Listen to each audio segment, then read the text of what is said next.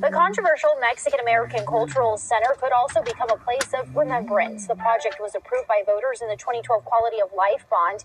KFOX 14 Morning News reporter Mills Hayes is live in downtown El Paso to tell us how city leaders are looking to honor the 22 El Paso shooting victims there. Mills?